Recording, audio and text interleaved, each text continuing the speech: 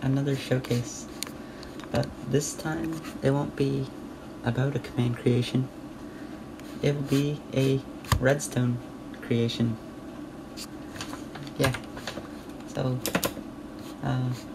this is I guess a calculator slash computer that I built using redstone only. It was pretty fun to build. I learned a lot, but I'd say it's pretty impractical and useless. But it's fun to like do stuff on it. It's 4-bit and it could do addition and subtraction. Here's an example. Let's just say you wanted, so it could only add up to 15 because it's 4-bit, so yeah. So if you want to do 4 plus, I don't know, 6, so you'd have to store a number into the memory, which is over here. These are the 2 memory cells, and each could hold a number. So yeah, so first you store a number you want to add, and it should be set here as a 4 in binary, and then you could activate that memory register and then input another number, so 4 plus 6.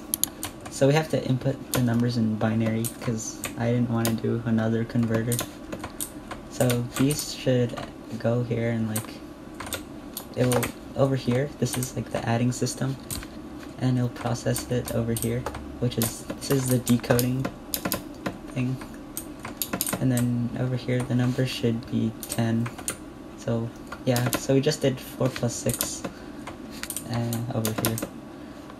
So yeah, and the subtraction, I'm pretty sure it works, but I guess we'll have to test it. So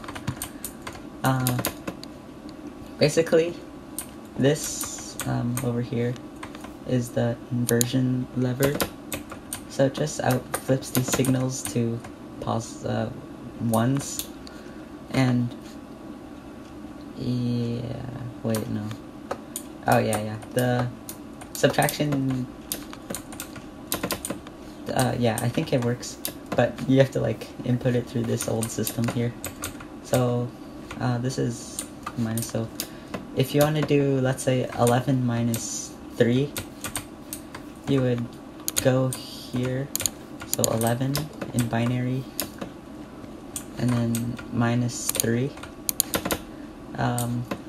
We'll just let it decode.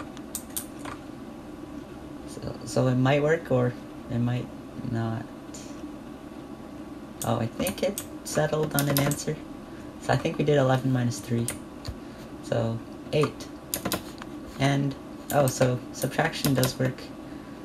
So yeah, I guess this is a very like basic example of a calculator, and it's pretty slow, but yeah, I think it's kind of cool. Maybe I'll expand it to do like multiplication or something later on. So yeah, here's the memory, the adding and subtracting place, the cables from this like control command center, whatever, and the encoder, the decoders from binary to our counting system.